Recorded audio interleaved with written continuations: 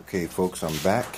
So since yesterday, I got the plastics off of Trust's bike yesterday, and I'm gonna see what I can do about this crack here. I might be able to fix that for a bunch of oil and stuff on it.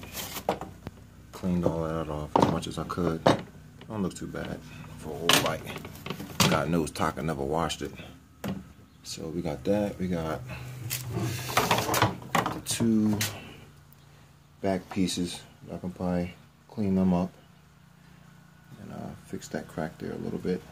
Right. Also washed it down. You see the rims look a little brighter. I washed everything down. I used some of this and some Easy Off. Believe it or not, that worked pretty good. There's a bunch of grime on there. I sprayed it all down in there. It looks a little cleaner.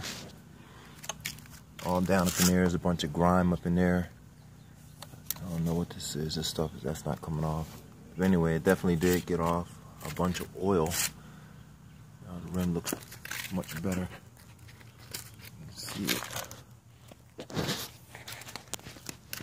It looks much better now. A lot of the oil and grime came off of that.